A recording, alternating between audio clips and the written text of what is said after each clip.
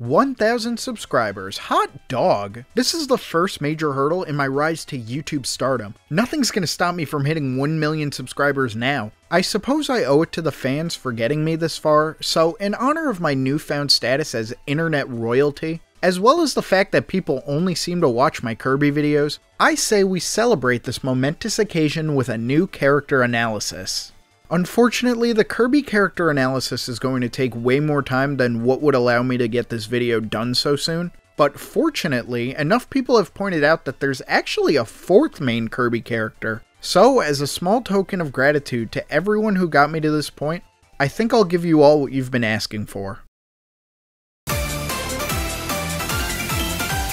Bandana Waddle Dee is the fourth main character of the Kirby franchise, and while he hasn't been in as many games as the other three, his popularity within the fanbase would certainly suggest otherwise. In this video, we're going to be looking at Bandana Waddle Dee's appearances throughout the main series Kirby games to try to build the most fleshed out version of the character. However, for this video, I'm also going to be looking at spin-off games, since Bandana Waddle Dee's main series appearances are more, let's say, limited than the other characters, and maybe those games could help shed some light on why this little guy is so beloved for more than just his looks. Alright, that's enough rambling from me. Let's get started.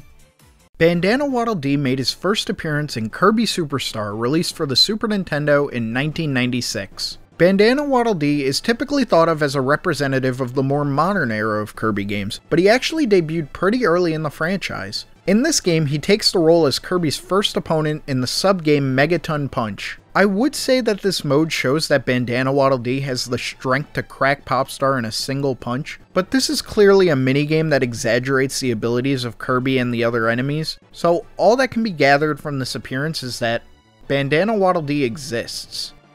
Now, Bandana Waddle Dee's next official appearance isn't until 2008, however, I'd probably never hear the end of it if I didn't talk about Kirby 64 in this video. So, Kirby 64 The Crystal Shards was released for the Nintendo 64 in 2000. Bandana Waddle Dee does not appear in this game, which begs the question of why I'm even talking about it. This game does feature a Waddle Dee, but he lacks the bandana. This Waddle Dee is the first victim of Dark Matter's possession, which Kirby saves him from, causing Waddle Dee to join Kirby and Ribbon on their journey. Throughout the adventure, he helps Kirby through various situations, typically using some kind of vehicle. He's undoubtedly helpful, and his appearances usually provide a nice change of gameplay, but the question at large still persists. Is this Waddle Dee the same Waddle Dee that would become Bandana Waddle Dee?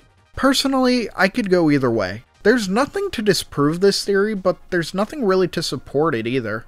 Outside of Bandana Waddle Dee taking Waddle Dee's spot alongside the rest of the 64 crew in Adeline's reveal trailer for Star Allies. But just as well, in the actual game, Waddle Dee is represented by a generic Parasol Waddle Dee with the rest of the 64 crew. There's reasons to support or deny this theory, but I think Waddle Dee's role in this game would definitely serve as inspiration to what Bandana Waddle Dee would become. A cute, helpful, if a bit dopey team member who's loyal to Kirby and King Dedede.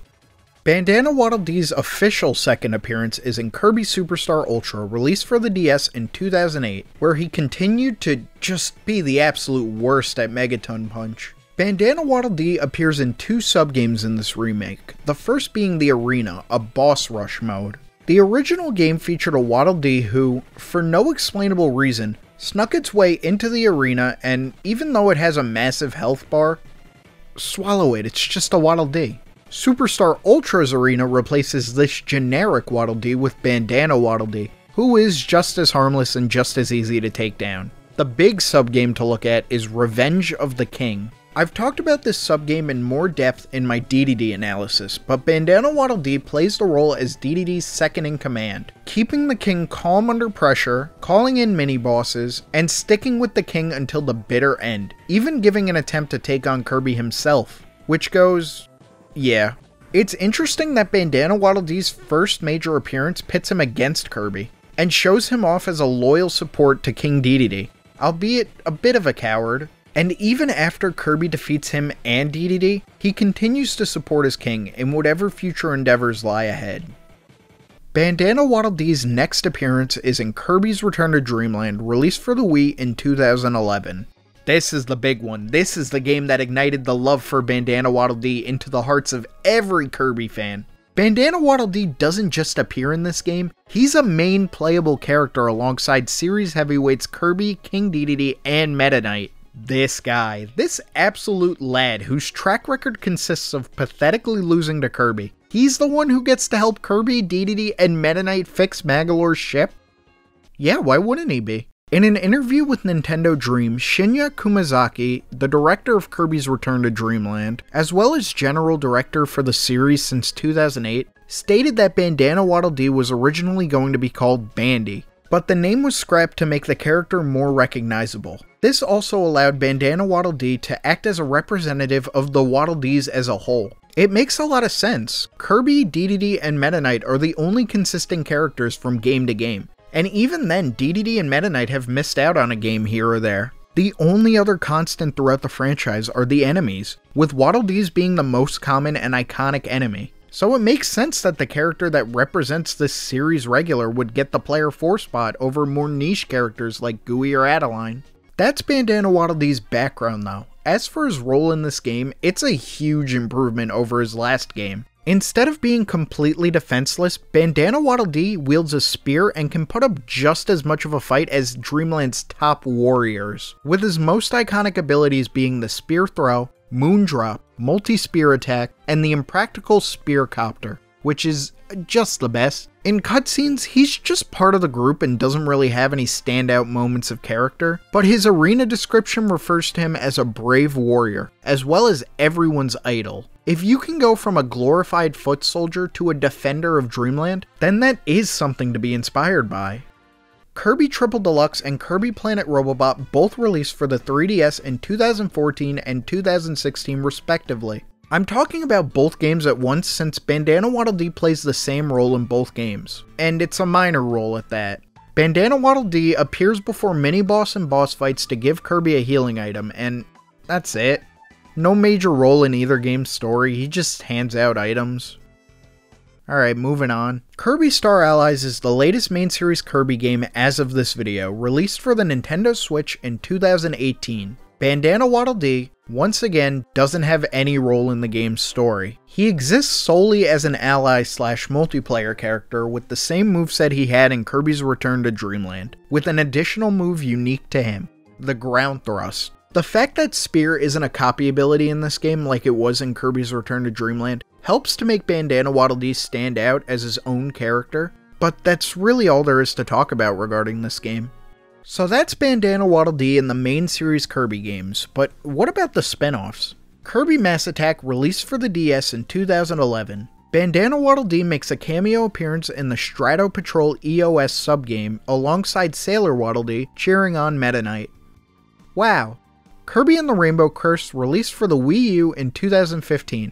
Now we're talking. Bandana Waddle Dee is a multiplayer character again, but he appears in cutscenes alongside Kirby as the story progresses, and the co-op mode adds enemies that only he can defeat. Even if his role is completely optional, it is nice to see Bandana Waddle Dee shine on his own without help from King Dedede or Meta Knight. Team Kirby Clash is a free-to-play digital game for the 3DS released in 2017, and Super Kirby Clash is a free-to-play digital game released for the Switch in 2019. These two are very similar games, like almost the same game, and Bandana Waddle Dee watches over the gem apple tree that can be harvested after a certain amount of time, with the gem apples acting as a form of currency for the game. That's it. Kirby Battle Royale was released for the 3DS in 2017. With the game releasing well into the Switch's lifespan, I'm sure a lot of people don't even know there was a 3D Kirby fighting game. And I'm sure even less people know Bandana Waddle Dee plays a major role in the game's story mode. In this game, King Dedede is holding Dedede's Cake Royale, a fighting invitational where the winner gets a big cake. Naturally, Kirby enters, but Bandana Waddle Dee also enters because of the prospect of cake. He's never been portrayed as a big eater before, but this characterization puts him in line with Kirby, Dedede, and pretty much every other character in the franchise. As the tournament progresses, Bandana Waddle Dee becomes Kirby's partner and the two easily make it through the ranks, with Bandana Waddle Dee a little nervous of having to keep up with Kirby, but the two even manage to defeat Meta Knight. Bandana Waddle Dee thinks it's a fluke, But Meta Knight tells them that they showed their true strength and defeated him fairly. Later, when they have to take on King DEE, Bandana Waddle Dee still refers to him as Your Majesty, and feels hopeless before the fight. Even though he's loyal to the king, he helps Kirby beat him not only in the tournament, but in the final battle against the DEE Destroyer Z. My last note about Bandana Waddle Dee in Kirby Battle Royale is that this game sees him wielding a parasol instead of his trademark spear. It makes sense that the character representative of the Waddle Dees would be skilled with the weapon most associated with them. Spear is present in the game, so there's no reason Bandana Waddle Dee couldn't use his spear, and we don't have an explained reason why he uses a parasol over his spear.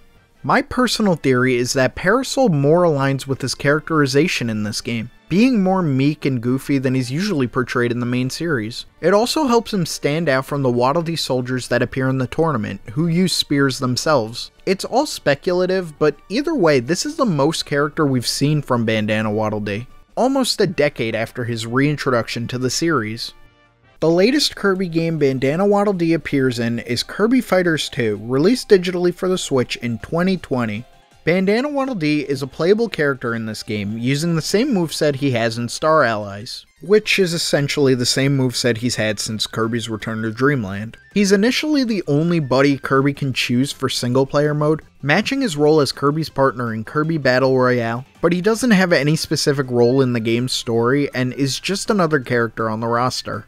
And that's every game Bandana Waddle Dee has appeared in, main series and spin-off. So, who is Bandana Waddle Dee? Bandana Waddle Dee is one of Kirby's closest allies, fiercely loyal to King DEE, and one of Dreamland's brave heroes. He was introduced as a bit of a joke character, but later became a strong fighter along the likes of DEE, Meta Knight, and even Kirby himself. Battle Royale paints him as slightly timid, but still a capable fighter. And that's really it. Bandana Waddle Dee doesn't have much in the way of character, definitely a lot less to discuss than DEE and Meta Knight. This makes sense since he's been MIA from the series for 12 years, but for such a popular character, you'd really expect there to be more to this plucky hero.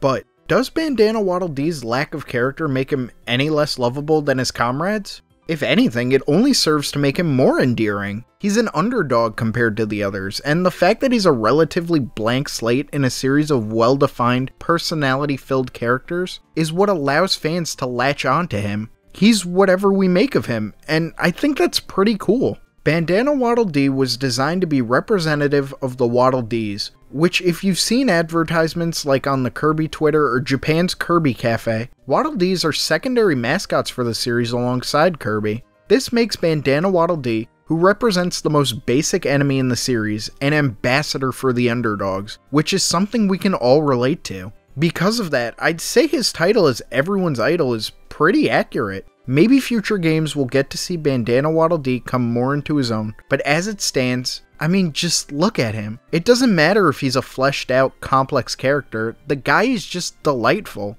And in a franchise like Kirby, that's all you really need. Thanks for watching. If you like this video, maybe you want to check out some of my other videos. You know, maybe the ones that aren't about Kirby. If I end up stuck having to talk about a single franchise for the rest of my YouTube days, at least I get to talk about one that's super near and dear to my heart. Thanks again for watching, and thank you for 1,000 subscribers.